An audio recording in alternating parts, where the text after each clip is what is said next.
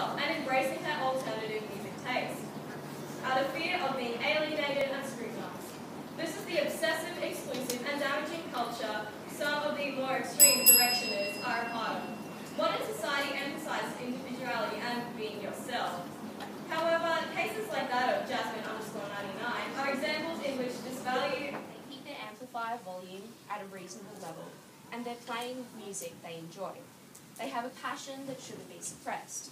As Michael Flanders from Family Health magazine commented, many young boys' a band is just one way to do this.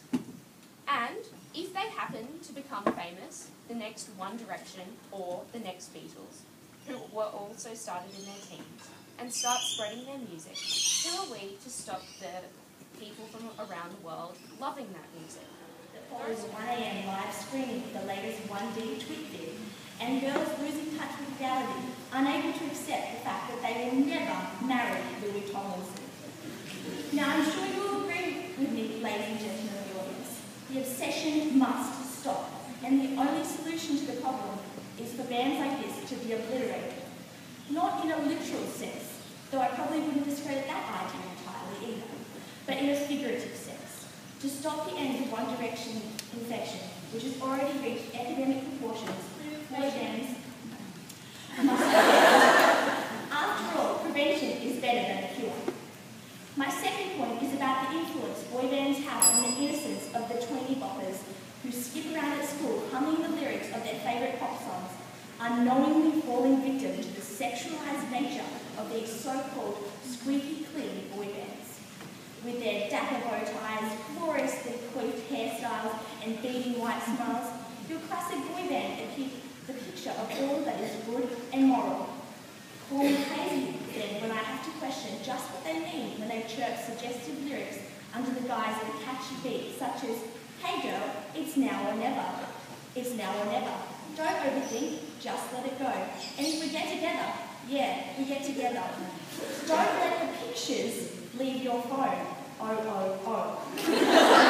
From their hugely popular song, Live While We're Young, the band seems to imply that to really live life to the fullest, completely living by and embodying the teeny bopper YOLO lifestyle, young girls need to just let it go. And I can only assume they're referring to the conquest models. If we get together, oh well, we get together. It's not like we really have a choice in the matter. I mean, come on, I'm Harry Styles. And don't let the pictures leave your phone. Oh, oh, oh. Well, if that doesn't advocate the wholesome pastime of sexting, then I don't know what will. Another personal favourite of mine from that song is the lyric, "So tonight, let's get some." Somewhat.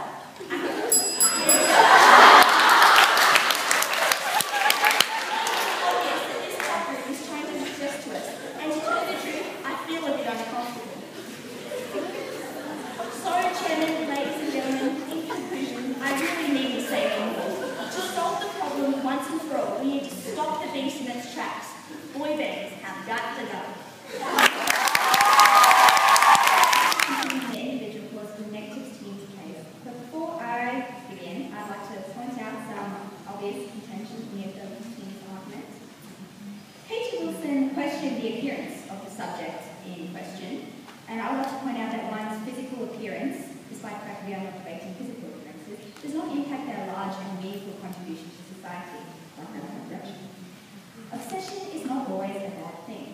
Personally, I believe it teaches girls the need to let go, something that will be experienced in many of our lives, I'm sure, in a couple of years.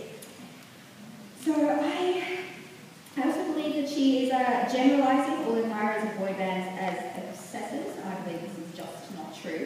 And I also have to point out that I've never seen a boy band sexualise a 8-year-old girl. I do not see how a bow tie is a sexual connotation, but maybe that's just me, as opposed to Chris Brown and his army of strippers parading around the stage.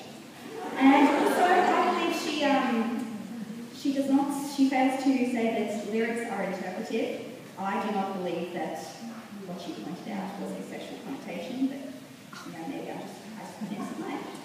So, focusing on the Her second point was that banning boy bands is against our human rights. Australia is a free country. If I want to Photoshop my face into every picture of Harry Styles and put it on MrsHarryStyles.com, who are you opposition to tell me I cannot do so? I will get happy to see on you if you say otherwise. My second speaker has discussed the individual side of this topic. Her first point discussed an individual's economic stability.